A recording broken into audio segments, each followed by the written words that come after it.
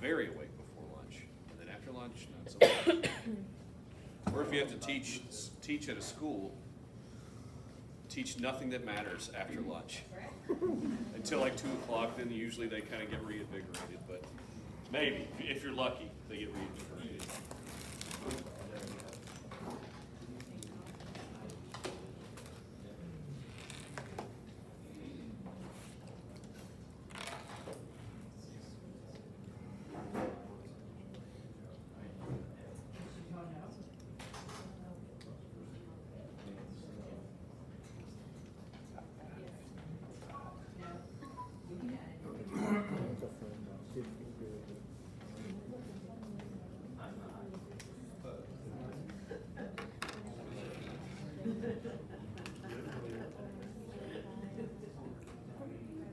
Are you going to go back and have mass today or no?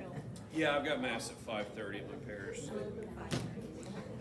Can't thank you enough for coming. Oh, no problem. No problem. I'd like to stay a little longer, but I'm going to probably really leave at about 2:45 just to be on the safe side of things, in case we get stuck behind a truck or something stupid.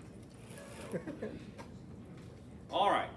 We'll go ahead and begin. Do you have to press play on that, or is it already? It's already on. Oh, great. Okay. We need bloopers. This thing is working too. All right. So this morning we talked about putting the first things first, making first things first.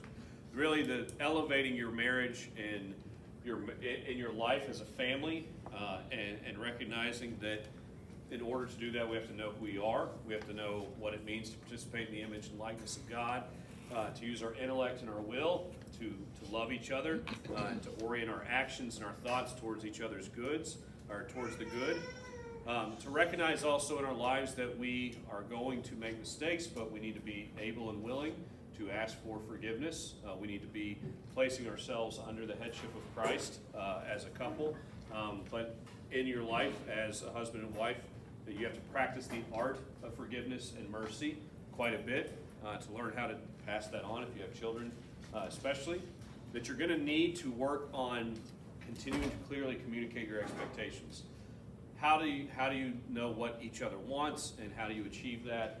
And then there again, we found that when we clearly communicate our expectations, we find that we're able to live greater unity amongst ourselves as a married couple. So I haven't talked a lot yet about this aspect of marriage, which is your marriage and God, because all of this is really under that kind of broad umbrella. If you're not doing these things with God, you realize how hard life is as a married couple. And I've also talked about the necessity of really at a human level working on your marriage, because if things are not good at a human level, it's going to be hard for God to strengthen what is weak, right? There's an axiom in the church that grace perfects nature. Grace builds on nature. That means if our natural life, to the degree that we can say kind of the nature of us, our natural life, is disordered, if we're bad communicators, if we're selfish, if we're seeking our own pleasure rather than seeking the things of God, then it's hard for God to actually change you, right? But when our nature is more perfected, when we're living the life of virtue, then grace can flow abundantly in our lives and change us and continue to transform us in the image and likeness of God. So this afternoon, I'm going to spend a little bit more time focusing on that aspect of your life as a married couple. So here's one of the tragedies of our, again, challenge and tragedy in our culture. A challenge in our culture is kind of this phrase epitomized by the Nike brand, just do it, right? Just do it. So do whatever makes you feel good. Do that in marriage, it's a recipe for disaster. But at the same time, it's good to just do it if you're really well formed, because you're going to do the will of God if you're really well formed. And that's going to bring an abundant life, an abundance to the life you have with your spouse. But if you're malformed or ill-formed, it's going to bring about destruction. So I'm going to talk a little bit about what it means to be well formed, and then we're going to talk and spend a little bit more time about how you as a couple can kind of help strengthen and perfect that which is needing to be strengthened and perfected in each other. Okay, so already eyes are getting tired. I can see it. Guillermo almost fell asleep. It's okay. Stand up. It's all right. Everybody stand up. Stretch it out. Shake it up. Sir. Touch the ceiling. Touch your toes. I don't know either. I can't get down that far. That's the dress. Yeah, I'm going to say blame it on the cassock, but it's not really fair. I'm just not flexible. Maybe do some jumping jacks.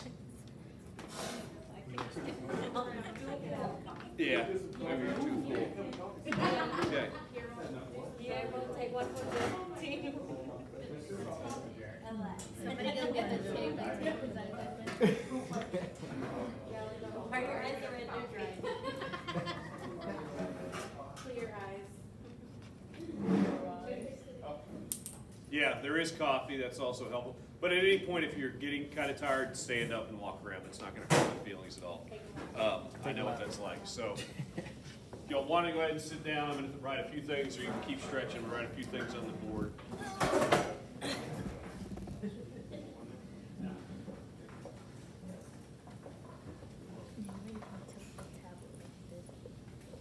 We'll have to loosen it up. You can't. I tried earlier and it won't go. He has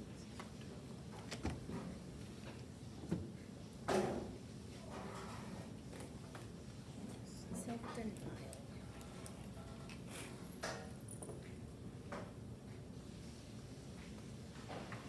Okay, we're going to go ahead and try to keep our minds and bodies engaged.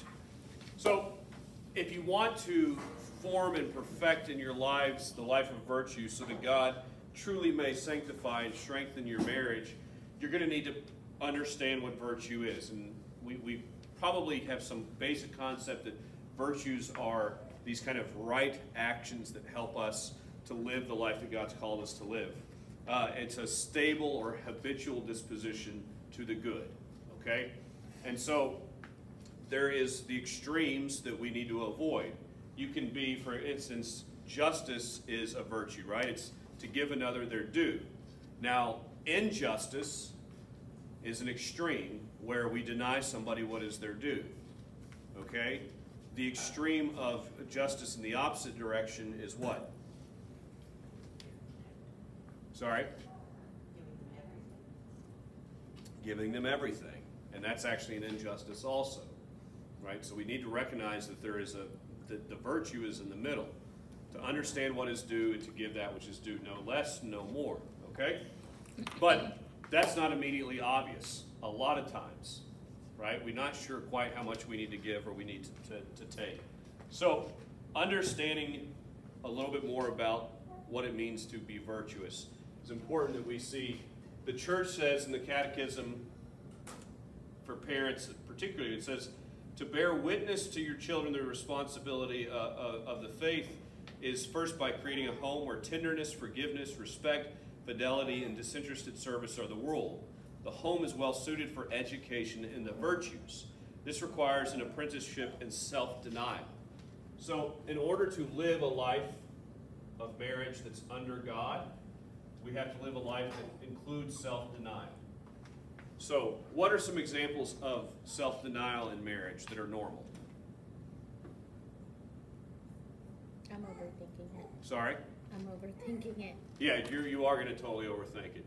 Do you always get to eat what you want? No. No. Are you always right? No. Even though maybe you are right? Yeah. You feel attacked. Yeah, like, no, you're going to be wrong occasionally, whether you want to admit it or not. And sometimes, guess what? You have to practice some self-denial about that feeling of righteousness, because even if you are possibly right, your wife or your husband's just not seeing it the same way you are, right? And so being compassionate and saying, all right, I don't have to sit here and win this battle for the sake of being right or for the sake of being a winner requires some self-denial. But at a much more fundamental level, because this is what we're dealing with, and we have to admit in America we struggle with a lot. We deny ourselves, or I'm sorry, we struggle with self-denial at a very basic level when it comes to pleasure, right? and it's hard, I'm not going to harp on Father Paul too much, but the air conditioner thing, like, he's gotten better about it. He used to get upset if somebody touched his thermostat. Now he does, but it's not as bad as it used to. Like, that's legit. It's not as bad as it used to be. He used to kind of fly off the handle when somebody, and now he's like, hey, I put a sign up, please respect the expectations that I've placed out there, right?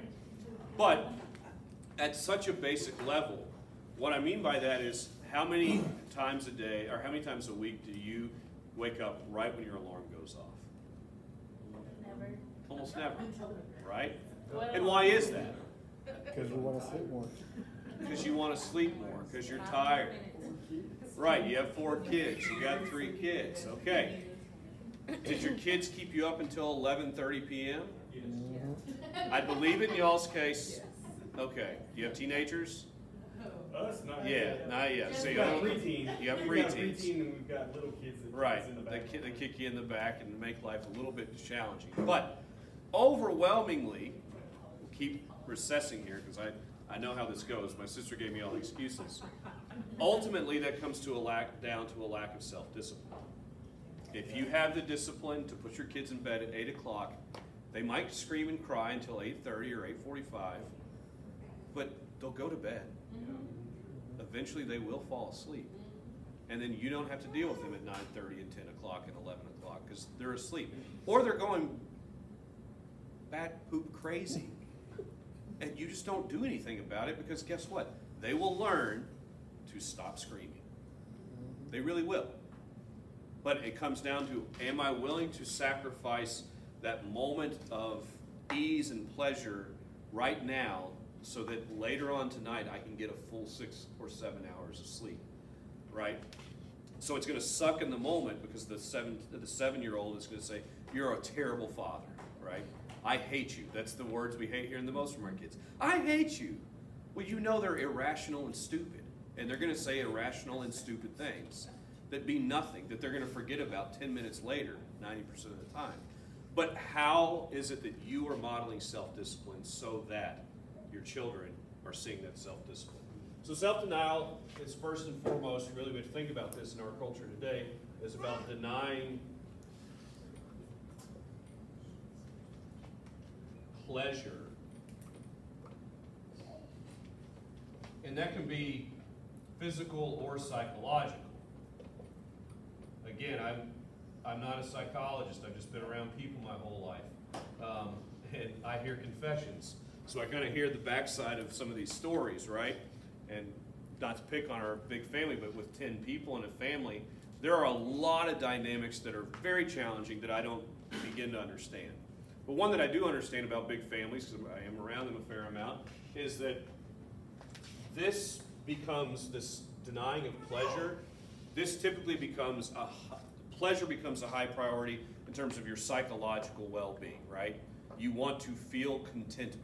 We all want to feel contentment. But we play this little negotiation game where each day, Brian and Charity is going to try to do something to make Anna's life easier, and Anna's going to do something to make your life easier. And are those things massively bad? No. But the more you chip away at having some discipline, the more you're setting yourself up for failure, right? And you know that. Like you're talking about, you keep a pretty healthy diet. Like you give yourself a cookie today and tomorrow and the next day, and then you're eating a sleeve of Oreos without even realizing it, right? And maybe for me, it's not the temptation. Like my temptation is steak and cheese. Like I love savory food, so I have to really kind of actually exercise some self-discipline and say no. Because generally speaking, I don't have a wife. I don't have a wife who's going to tell me no. My brother priest is not going to generally say no to me. My people are, despite how big or small I get, are always going to say, Father, you look great, right? So having some sense of self-discipline, say, you know what? I've already had, a hamburger and steak today. I don't need another steak. I have to fight that temptation. But when we make the negotiation for our physical or psychological needs constant, we're breaking down in ourselves the ability for God to actually transform us. Because at a natural level, we're so susceptible to physical and psychological fulfillment, right? So with ladies, it tends to be much more of a struggle on the psychological side.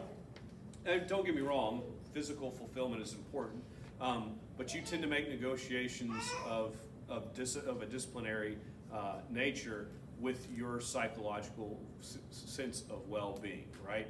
So you're willing to engage in activities that you know bring about some kind of maybe psychological contentment, like the reading of, mildly pornographic literature, or watching shows that probably you shouldn't be watching, or engaging in conversations.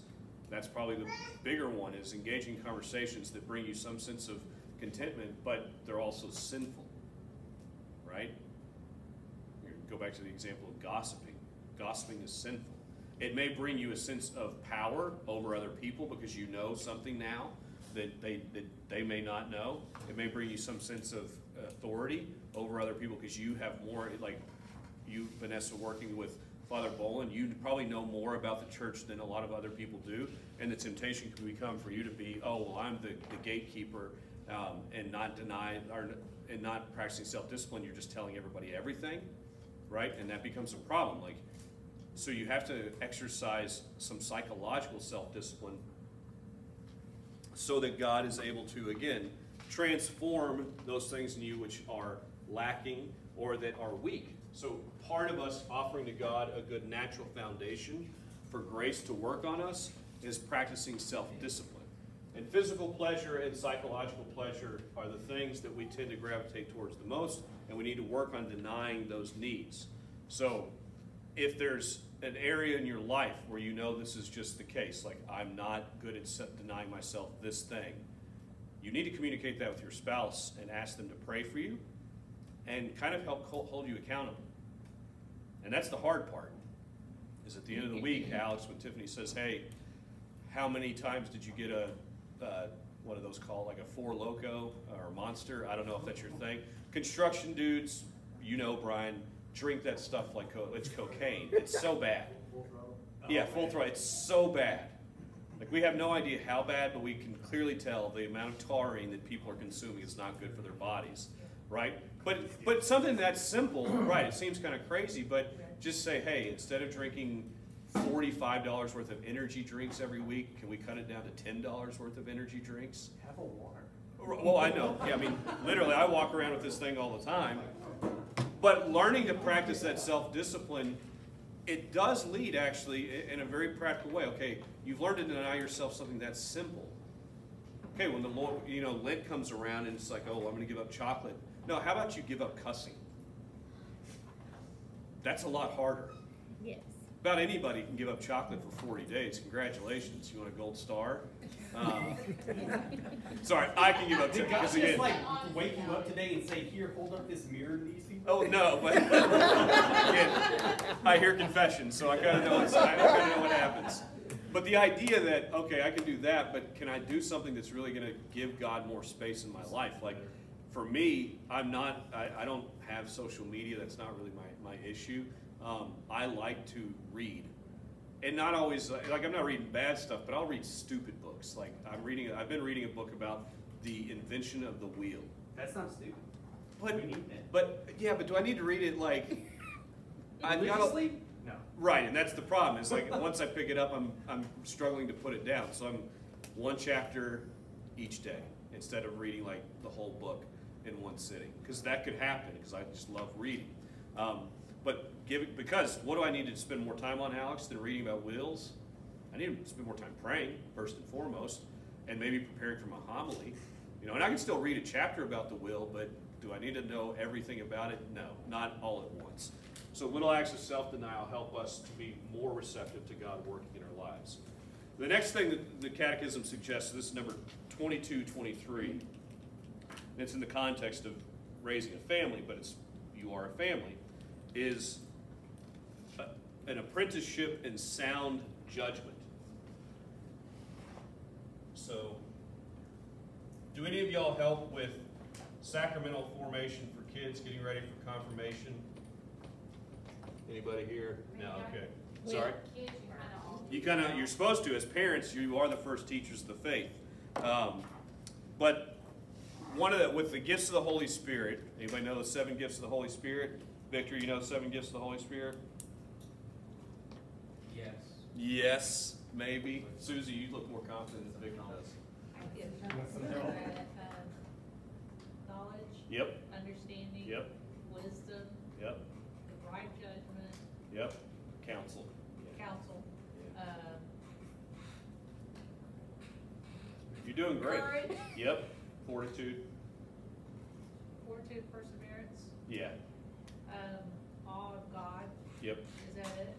Piety. Oh. And so fortitude, courage, perseverance. It's fortitude is kind of listed in class, but good job. Susie did a really good job. I mean, to know 7 gifts of the Holy Spirit, not an easy thing to do, but wisdom, understanding, knowledge, and counsel all have to do with what?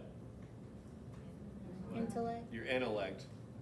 Piety, fortitude, and fear of God have to do with what?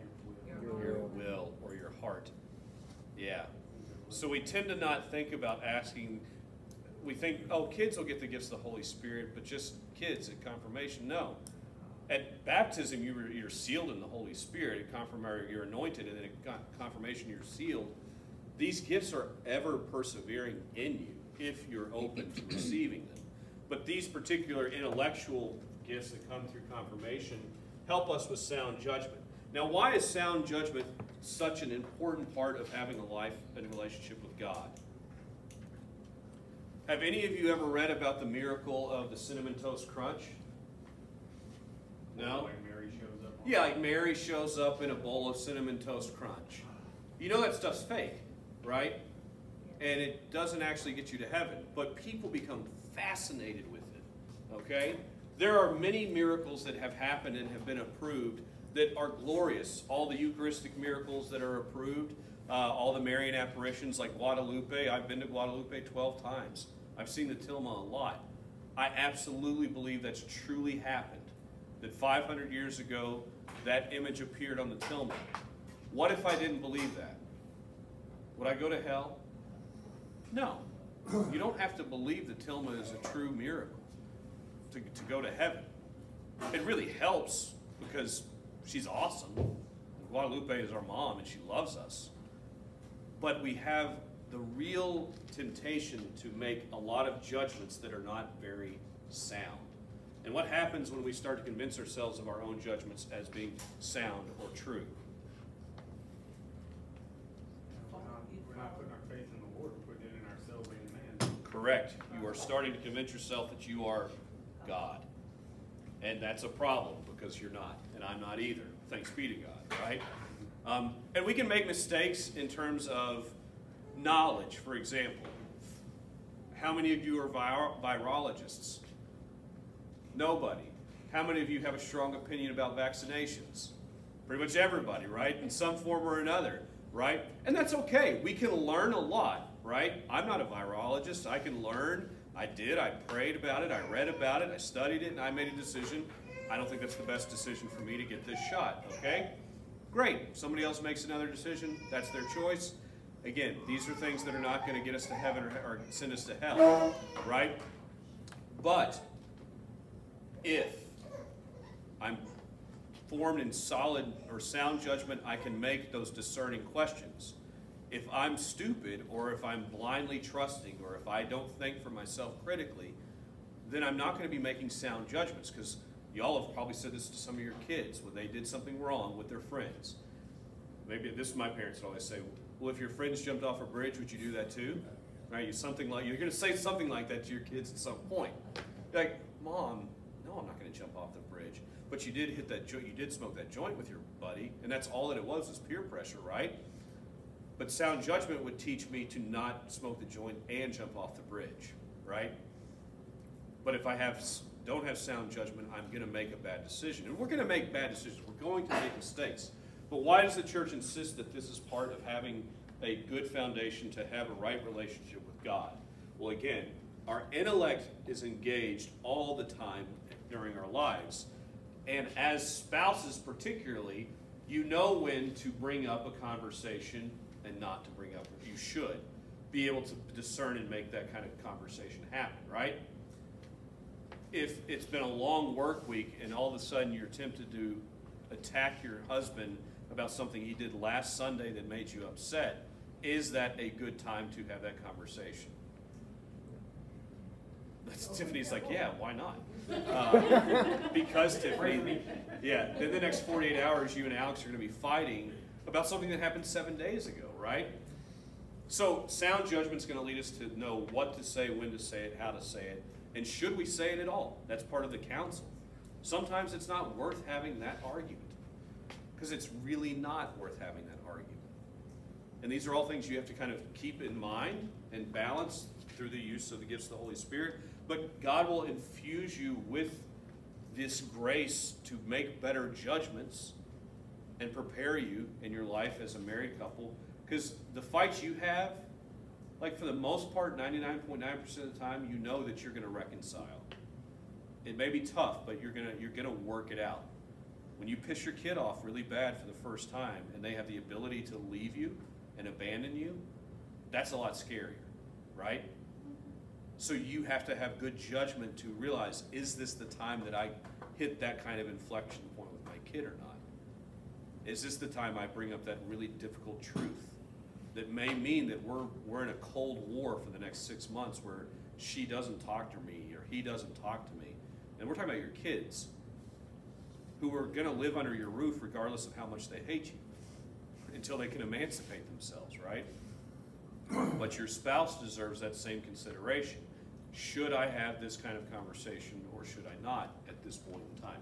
Sound judgment helps us with that. And the point is that Christ will help you in your judgments if you practice sound judgment on your own.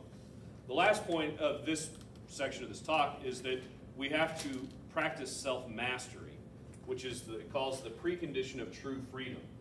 So, if you are a person with great self-mastery, what does that mean?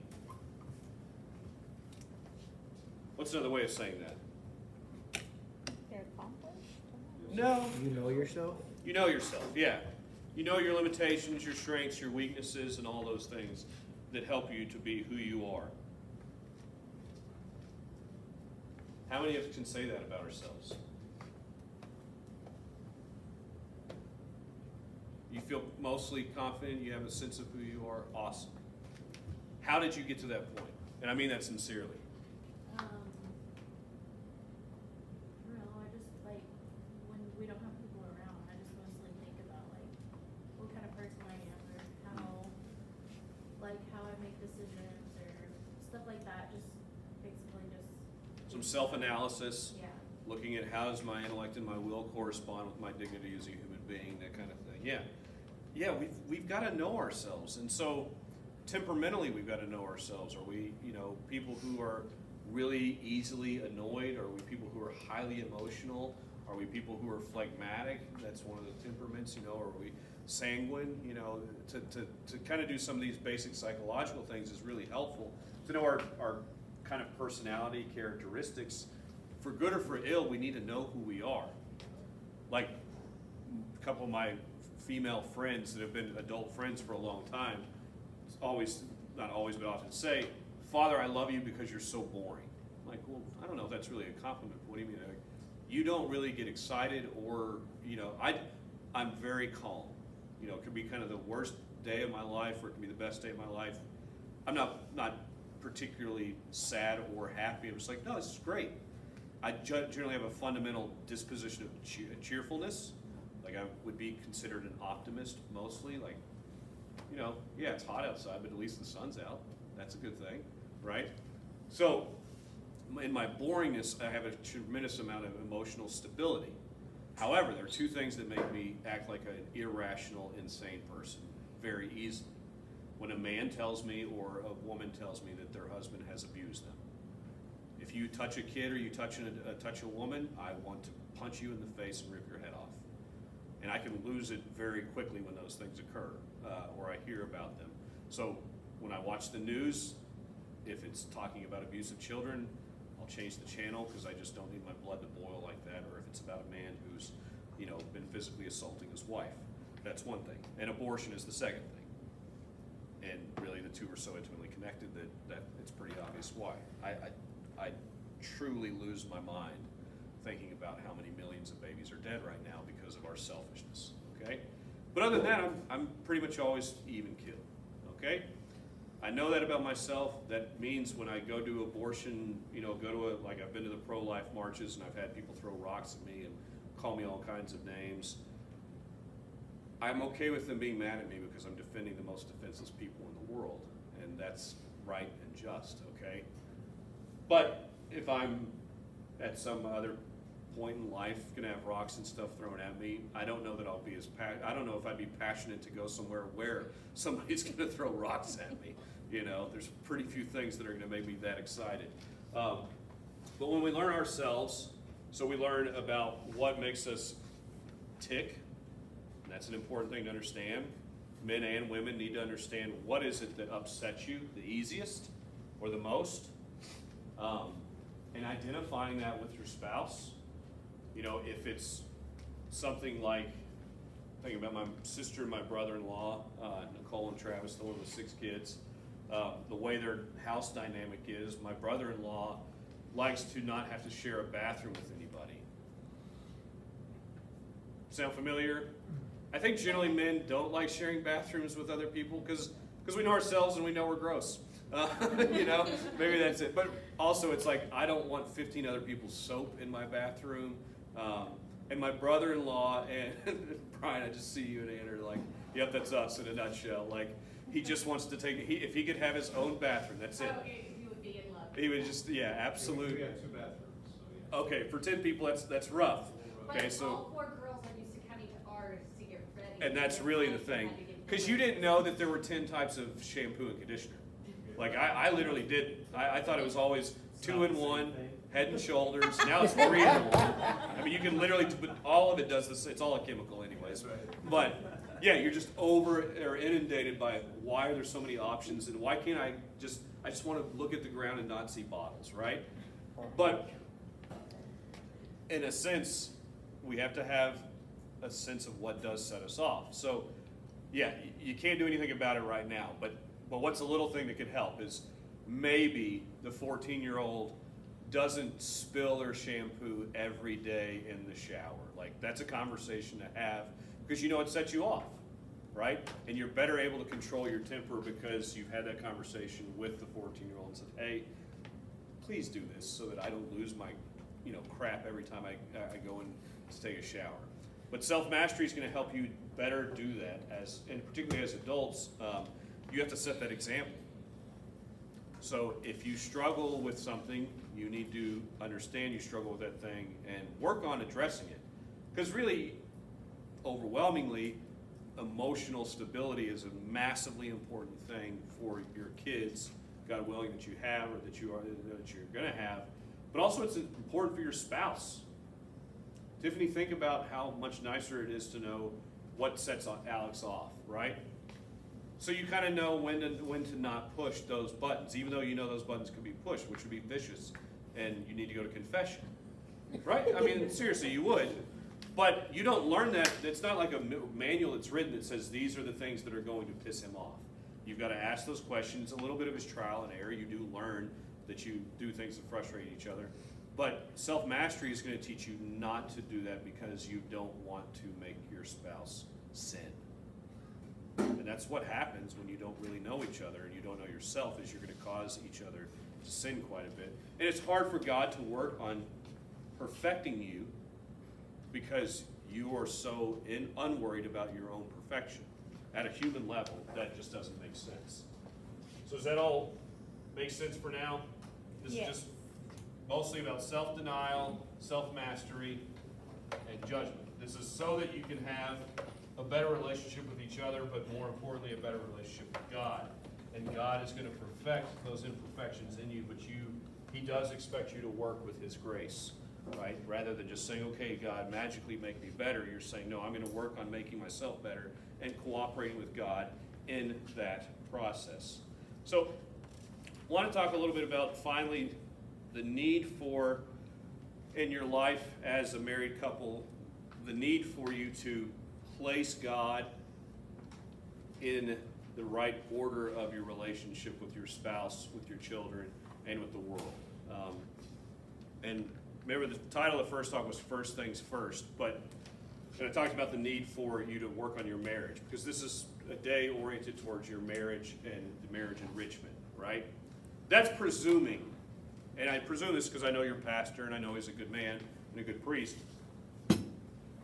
That's presuming you have a relationship with God.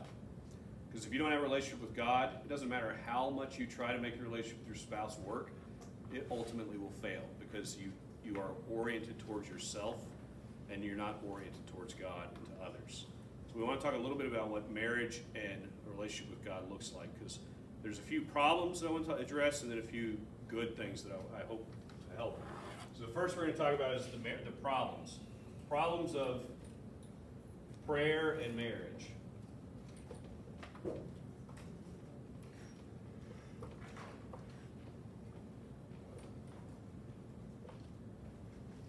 First problem, it's everybody's problem, is time, right? Father, I don't have enough time to pray. How many times have you confessed that in your life?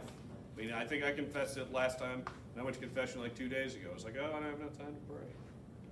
Why not? Why not? We don't make So we time. need to make time. Yeah. The series just got really good. Yeah, the series, that whatever you're watching on Netflix or Amazon Prime or Hulu or whatever just got really awesome. The phone Right. and the internet. The phone and the internet, yeah. Lazy. Lazy, social media. We just named all of our gods, right? Because we're not supposed to love anything above God, but we've named all those things that we prioritize over God. And they came pretty quickly. We all know them, right? We all kind of know our the natural enemies of our supernatural life. And none of you actually said the devil. Notice that. None of you said the reason you're not praying enough is because of the devil. Now, don't get me wrong. The devil hates you and wants to see you miserable, but he doesn't have to work real hard. No, because he's using those other things. He is, but he's not even he doesn't have to use them. That's the thing. We can choose whether or not we're going to engage in those things. He might subtly twist our mind a little bit here and there, but overwhelmingly, the devil doesn't have to do much. It's left to our own devices without God. We're pretty lazy, pretty selfish, and we're going to live that way, right? So time is the biggest issue in terms of a life of prayer and marriage. Now, as individuals, you need to have a prayer life. That's not something you do with your spouse. Does everybody understand that? Do you agree with that? Is there any question of why that's important? Do you individually have a prayer life? So I don't want to spend a lot of time on that, but I want to make sure it's at least obvious to you. An individual prayer life is not going to look the same for everybody. And frankly, most of you that are parents especially, your prayer life is not going to have hours in a week. Probably going to have maybe an hour of Mass. Maybe you can squeeze in a daily Mass occasionally, right? But you do have 15 to 30 minutes every day, without question. I don't care how busy you say you are. You have 15 to 30 minutes a day that you're wasting doing something else. So as an individual, you really need to focus on that 15 to 30 minutes of individual prayer every day. I think that's not unreasonable at all.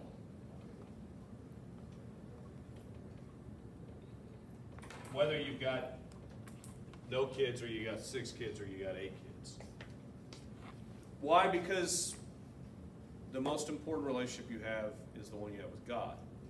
If that one is rightly ordered, and if that one is working, guess what? Your spouse and you are going to get along better. You're going to be more patient. You and your kids are going to get on phenomenally better, and that's really important. Because you're going to love them and you're going to see what's actually loving for them, right?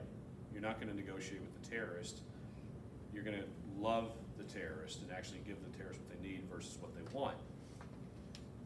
But 15 to 30 minutes of prayer is not crazy for an individual adult to have, even in the midst of a busy family life. But that means that you as spouses need to negotiate and talk about when is that possible and what can I do to help you achieve that. That's love.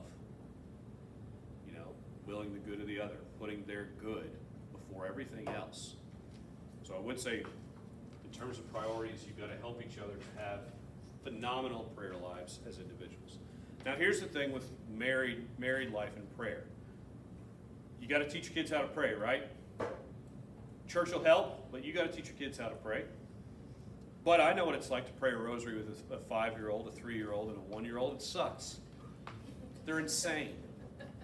They're throwing things. They're screaming the Ave Maria, and you're trying to teach them it in Latin and Spanish and English or whatever, and it's all crazy, right? So why don't you just pray a decade of the rosary together? Why don't you pray 3 Hail Marys together? Slowly as a family. You can do that. You can do that after your meal. It doesn't have to, hopefully you can get to the habit and where they're old enough and they'll actually join you to pray part of the rosary or to pray, scripture more often with you. But be realistic, guys. Have realistic expectations. Remember, go back to that. Unrealistic expectations are premeditated resentments.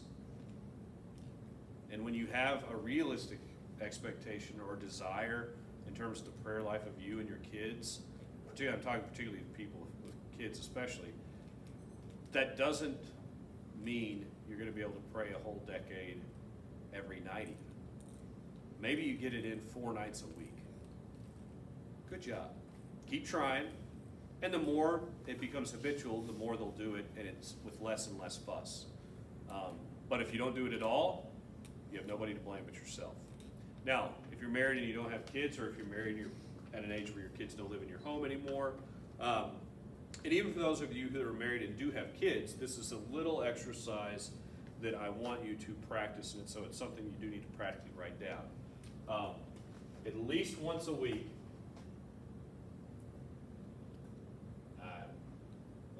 I just totally, I was like, wait, once a week.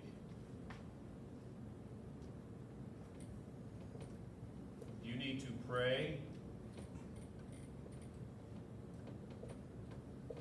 intercessions with each other. So at Mass we have the intercessions after the creed.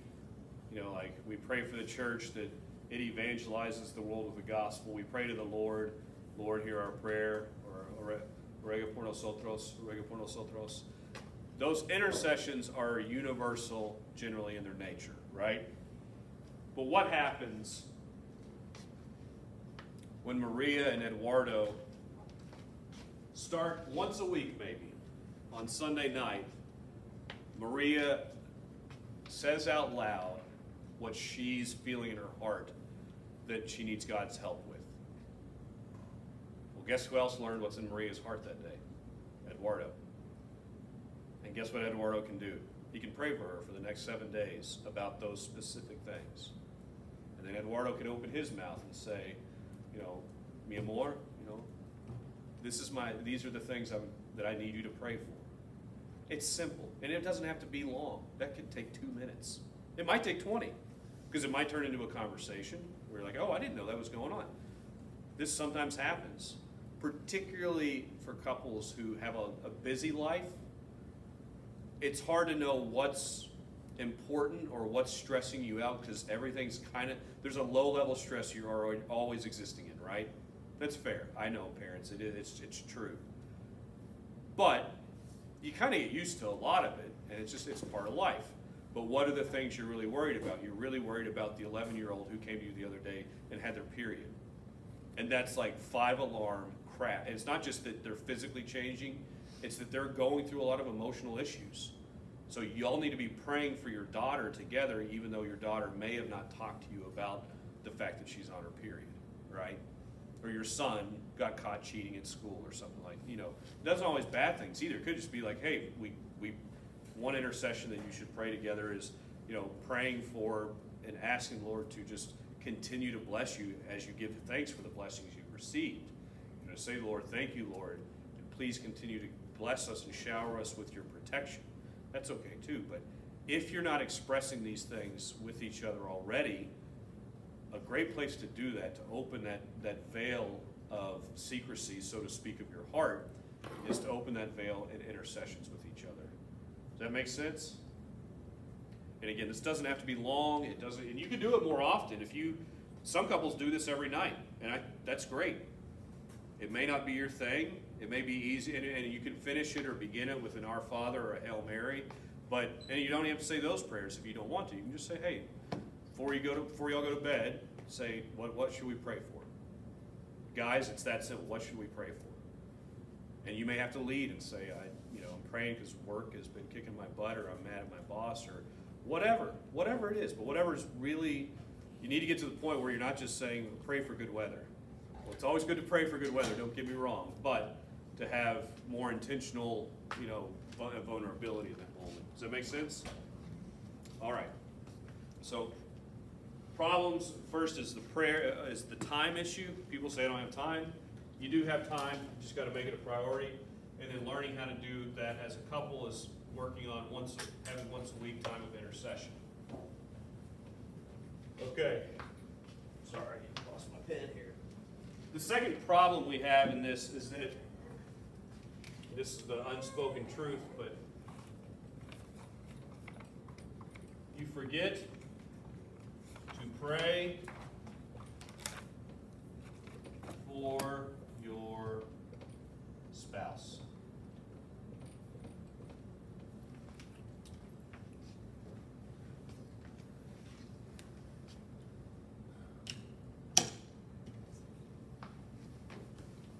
You forget to pray for your spouse.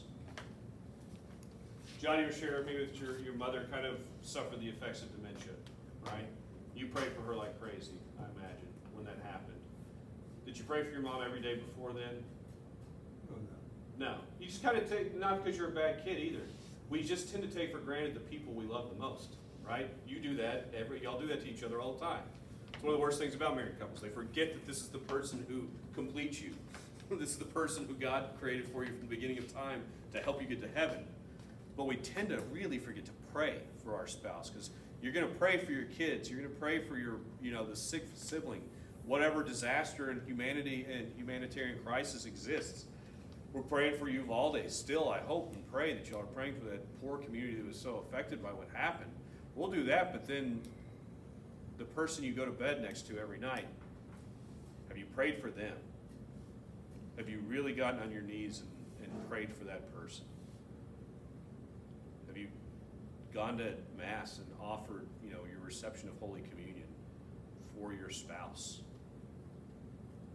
We tend not to. It's not because you're terrible human beings, by the way. We just don't think about it. We really don't think about it. We think about everything else, but we forget to think about the person who we love the most, right?